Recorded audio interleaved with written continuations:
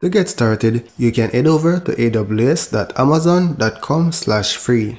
Here, you can create a free account. However, the Oracle RDS is not available under the Always Free tier. So to see what's available for free, you can select the Always Free option and then browse the available services. So for the databases, the ones that are free are MySQL, Postgre, MariaDB, and SQL Server. So just select Create Account to create your account. When creating your account, it will ask you for your credit card. However, I have an existing account, so I'm going to sign in. Once you're logged in, you'll be landed on the dashboard. In the search box, you can search for RDS. However, I recently visited, so I'm going to select the RDS tab. Once you're on this dashboard, select Create Database. In order to customize the settings that you want for your database, select the Standard Create option, then select Oracle. For the database management type, you can go between the RDS or the RDS Custom. The RDS Custom gives you access to the operating system. You can choose between Standard or Enterprise Edition. I'll be going with the Standard Edition. So in this case, I'll be going with Bring Your Own License. And for the database engine, I'll be going with the default. For the templates, if you're creating a production database, then definitely go with the production option. In this case, I'll be going with the dev test. Then here you can specify an identifier for your DB. So I'll be calling this MRDB. For the credential settings, you can change it from admin to whatever you like. You can also manage master password in AWS Credentials Manager. I'm going to select Auto Generate Password. For the instance configuration, you have the option to choose between the 3 DB classes. I'll be keeping the default as the standard DB classes, and I'll be reducing the amount of CPU that I'll be using. For the storage type, I'm going to be going with the general purpose GP2. The minimum amount of storage you can allocate is 20 GB, so I'll be going with 20 GB. You have the option to enable auto scaling. I don't want that for this tutorial.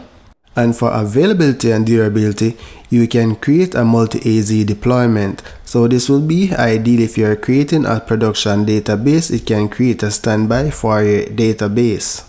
So for connectivity, I don't want to connect to an EC2 compute resource. For the network type, it's IVP4.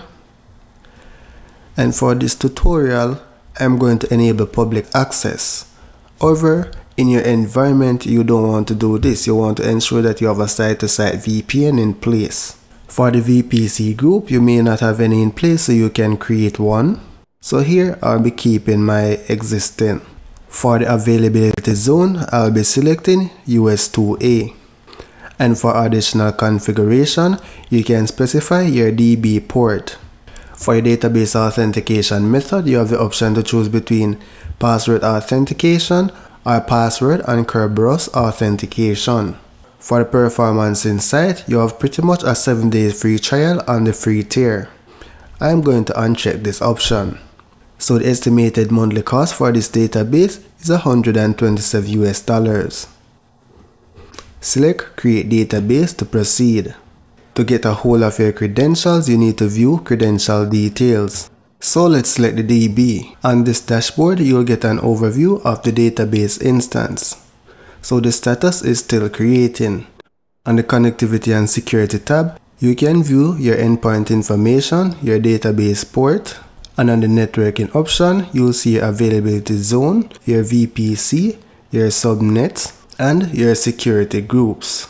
Now you don't have to worry too much about the subnets and the VPC because these will be taken care of by your security team more often than not.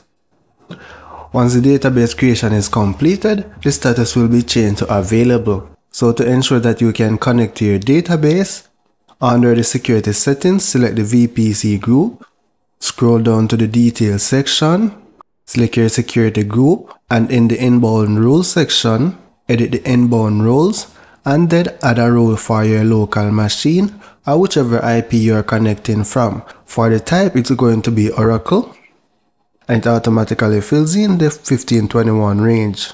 And for the source option, I'm going to select my IP so it automatically fills out this box and specify my current IP address. Then select Save Rule. In order to connect to your instance, you're going to need your port, the database endpoint, and the admin user and password. In the next lecture, we'll be taking a look at how you can connect to your database.